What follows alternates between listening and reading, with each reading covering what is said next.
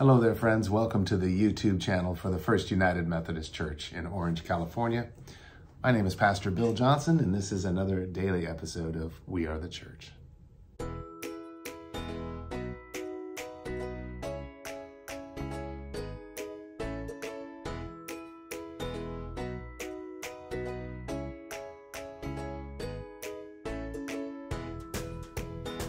Well, a happy Thursday to you, friends. This week has flown by for me. I don't know about you. And here in Southern California, we got a huge dump of snow in the mountains, and it's an absolutely glorious day today. So I hope this finds you well wherever you are in the world.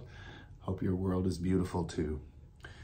Today, I'm going to be reading from Paul's letter to the Galatian churches, and I'll be reading from chapter 2, verse 15 through 17. And this is what Paul says. We ourselves are Jews by birth and not Gentile sinners, and yet we know that a person is justified not by the works of the law, but through faith in Jesus Christ. And we have come to believe in Christ Jesus so that we might be justified by faith in Christ and not by doing the works of the law, because no one will be justified by the works of the law. Paul has a very complicated relationship with his own past in the Jewish faith and his own expertise in the laws of Moses and on all the statutes and ordinances that we find in the scripture. Paul understands that in the end, these things only reveal to him his shortcomings. You hold up the law and sooner or later you forget to keep part of the law, and then you're feeling like, uh-oh, now I see that I have a long way to go. But in Christ Jesus, our justification before God has been gained for us, not by our own merit, but through Jesus Christ and his death on the cross.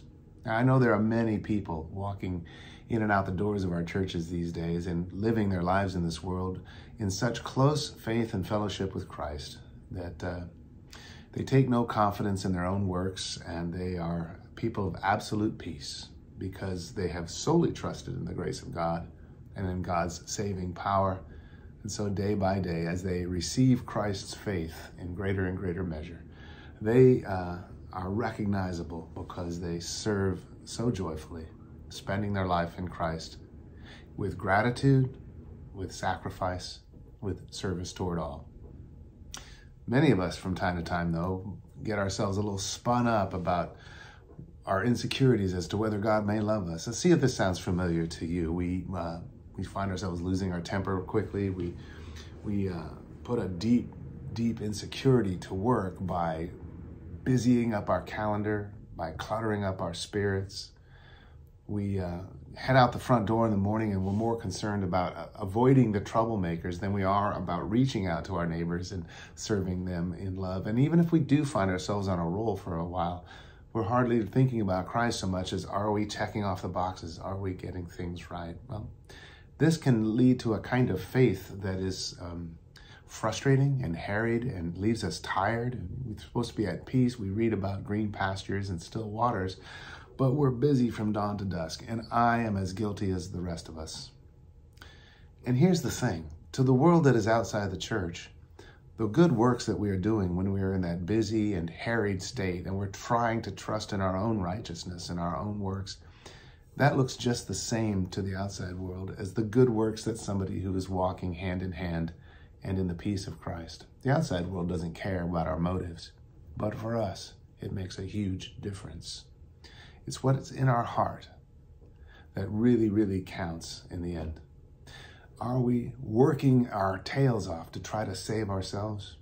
Or have we given ourselves and our salvation into the hands of God so that we know that as God uses us, we can trust him for our righteousness and we can occupy ourselves with pouring out the love he has given us toward others? Works of the law, works of love, side by side, sitting in the same pews where we sit every Sunday. And sometimes I choose to sit on one side and sometimes I choose on the other.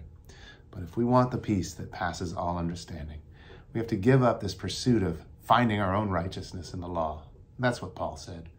And instead, put our trust in Christ and then put that faith in Christ to use serving the world through his kingdom. Let's pray. Loving God, thank you for the gift of your Son, Jesus. We know when we stop and we really listen that no one can achieve the kingdom of God from our end. It's only because in faithfulness you have reached down to us that we have this life. So we ask, oh God, now that your Spirit would reign in our hearts, driving away our old frustrated and sin nature and bringing us to the place where in gratitude we pour ourselves out every day because you have loved us first. And we pray this in Jesus' name. Amen. Thanks for stopping by today. A very happy Thursday to you as you get through the rest of this day. I will be out having some Sabbath time tomorrow, but I'll see you again on Saturday. And in fact, I want to remind you, you can find We Are the Church every single Monday through Saturday right here on this YouTube channel. And in the meantime, remember as you're going about your work today to do no harm. Do all the good you can and stay in love with God. I'll see you soon.